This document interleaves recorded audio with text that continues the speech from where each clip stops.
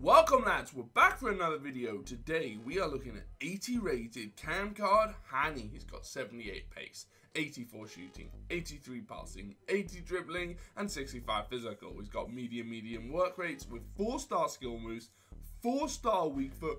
This guy is an exceptional player. He's got a bit of pace to him. His dribbling is so-so, but his shooting is through the roof and his passing is on another level, frankly. I really love playing with this guy. I played him at cam position, centre forward, striker. He dominated in all of those positions, mainly because of his amazing shooting. But now, let's move on to some in-game stats. Looking at his skill stats, he's got okay ball control at 82, 77 dribbling, 80 finishing, 80 free kick accuracy, 87 shot power, 84 short passing, 79 long passing, and 86 long shots. Now looking at his physical stats, he's got 86 attacking positioning, 79 acceleration, 81 agility, 70 strength, 78 sprint speed, 76 reactions, 78 balance. The stats are decent, not gonna lie, there are some good ones out there.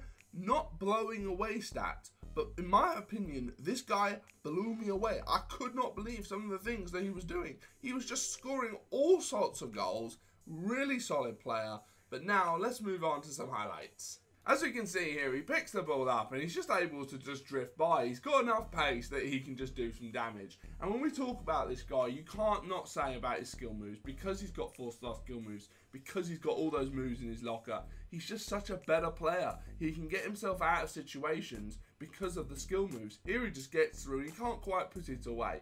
But his positioning was absolutely exceptional. And I must say, even though I played him at striker and I got good results, maybe his finishing was a little bit lackluster to a certain extent. Not a con or anything like that to really dominate in that position, but Cam, because when we talk about his pros, you've got to look at the fact that he can shoot the ball exceptionally well. He can dribble. He not necessarily dribble well, but he can dribble, and his passing is absolutely through the roof. And when we talk about his cons, there aren't really much to go with, frankly. He ain't the strongest guy out there, but that's not really an issue with 70 strength. I didn't really find many cons with him. I'm going to say there are no cons with this guy because he doesn't do everything exceptionally well, but then he doesn't do anything awfully. He doesn't do something that's just like, oh my god, he just did that. Holy crap. I mean, just look at that. Right foot, left foot, it does not matter. He's just such a good little, he's a good little tight dribbler. That's what I really liked about him. You know, he gets into those little pockets and he can just do some damage. And he can put the ball in the back of the net. He doesn't score at the regularity that I would say play this guy at striker every single time when you play with him. But holy crap, can he put the ball in the back of the net given the chance.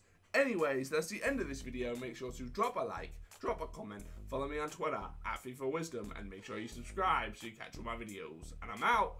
Bye bye.